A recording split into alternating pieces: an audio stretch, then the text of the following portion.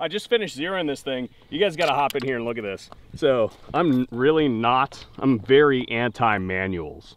So I just basically lost the manual immediately. This is one of 2 of these optics in the country right now. Century sent me this to check it out, see if it's something they want to import. But you'll see we've got a B and H, a thing and a thing. And I don't know what any of that stands for, but I figured out through process of elimination that B is down, H is up. That thing is left and that thing is right. And how I figured that out is I kind of pulled out my phone and just Googled the words for up, down, left, and right in Russian. And there were some similar characters in those words. Could not give you any idea of what they mean, but we kind of did an educated guess on that thing. I think this optic is really cool. It's got a lever right here. I'm not sure why it does this, but this makes it darker. And this makes it lighter. I have no idea what the significance of that is, but it's like that second kind of ugly cool. You know what I mean? Where it's so ugly that you gotta have it. So when they asked me if I wanted to test the optic, I was like, oh yes, please send it. Because I'm a Soviet junkie, what can I say?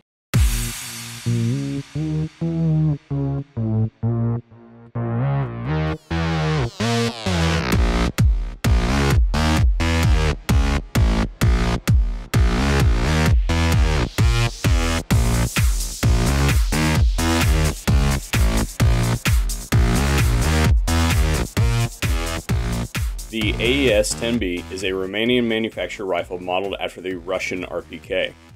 The rifle is chambered in 7.62x39, as you would expect in an AK pattern rifle. While it is at its heart a stamped AK, the rifle departs in several different ways from what we typically think of as an AK in standard configuration. First and most prolifically is the 23-inch heavy barrel.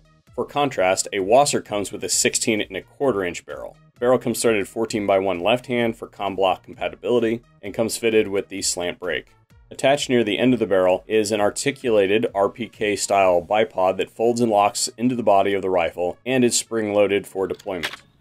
Although the rifle comes in just under 7 3/4 pounds, the gun comes fitted with a carry handle on the starboard side that can fold out of the way so as not to occlude target acquisition. The AES 10B comes fitted with an RPK-style clubfoot stock that makes it more compatible with optics than a standard AK, as the drop in the stock is not as extreme. Speaking of optics, the rifle comes fitted with a Kami optics rail on the port side of the rifle in the standard location, and we have fitted it with the NPZ PK1 Tritium 1X gun sight mentioned previously in the video.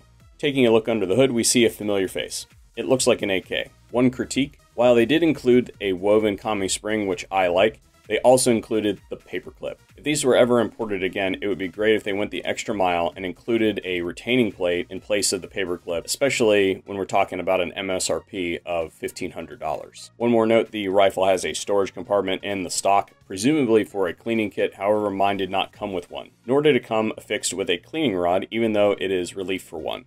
Enough of this voiceover, it's time to go shoot an RPK. Take me to your leader. Got him. Second time for Soviet Russia, no survivor.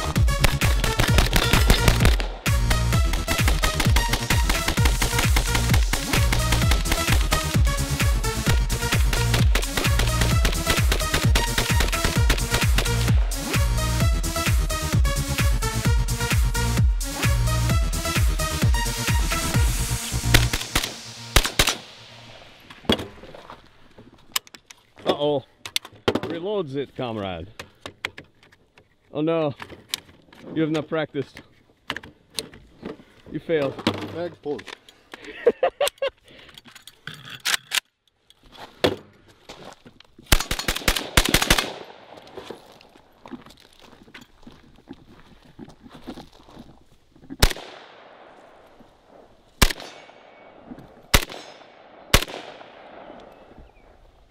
What do you think? Oh, it's a blast. Yeah, you like that gun? Yeah. Well, hey, that one, I opted not to shoot at a second time because it was angled away. Yeah, it's probably wise. But you've still got some ammo left in that magazine, right? Yep. So there's a van right there.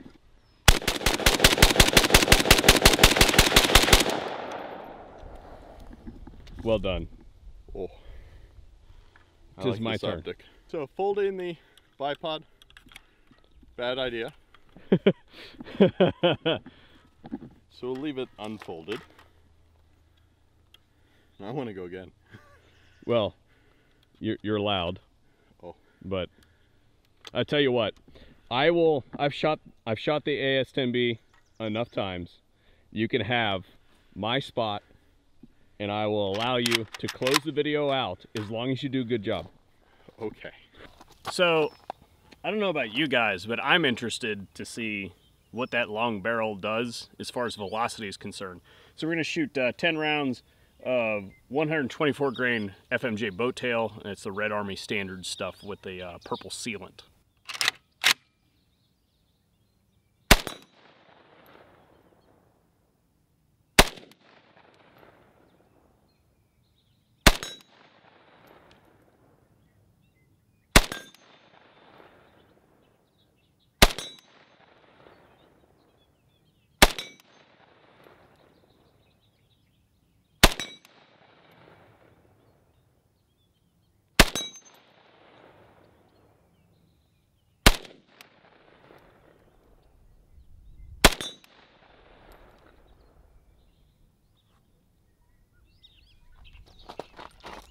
So you guys can see that there's a very fine window because of the height of the bipod here for me to be able to snake the rounds into the chronograph, hit the target, and not shoot the white reflectors on top.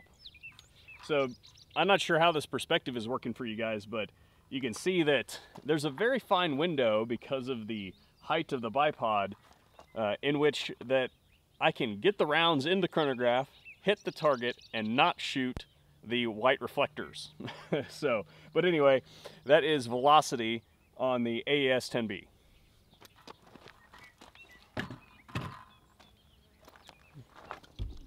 Well, the velocities were pretty consistent, so now I'm interested to see what kind of accuracy we get. So 50 yards, 10 rounds, same ammo. Here we go.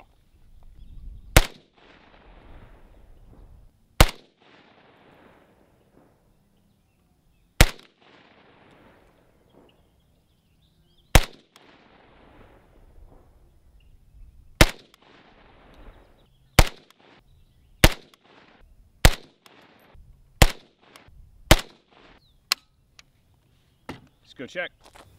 I'm gonna go with right at 1.5. Yeah, no matter how I stick it, that's the longest measurement. I don't care who you are. Unmagnified, I'll take it. So you guys see that barrel down there? Thing's full of water, and that means it's really heavy. And I tried to move it, couldn't move it. So we're gonna empty it the easy way. See how controllable this AES-10B is.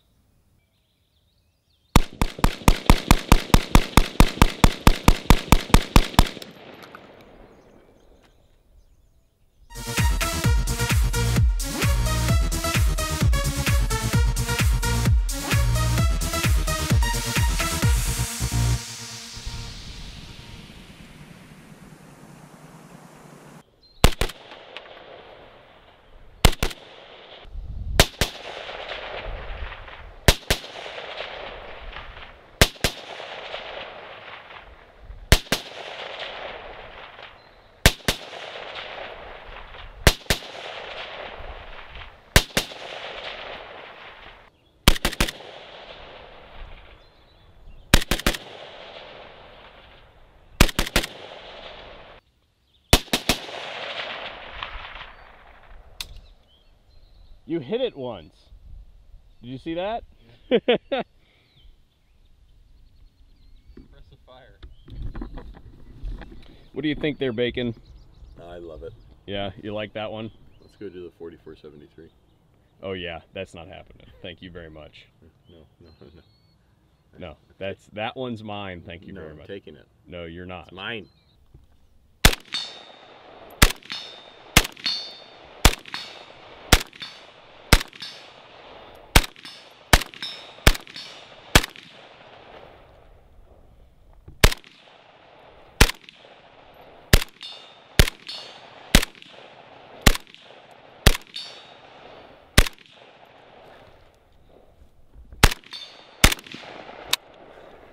So, the only way to properly close out a video here at VSO is with a running gun. And I stole Curtis's spot to run the RPK a second time. You'd better do us proud. Oh. Begin. Cue communist march music? No, I don't think so. No? Last time I did that, I almost got my video taken down. Okay.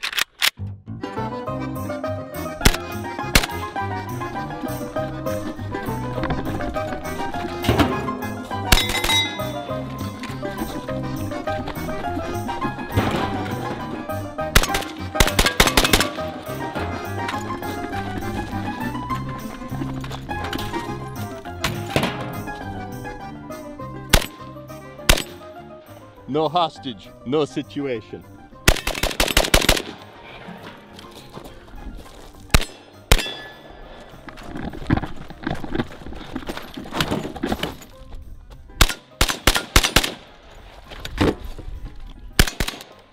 Loathing.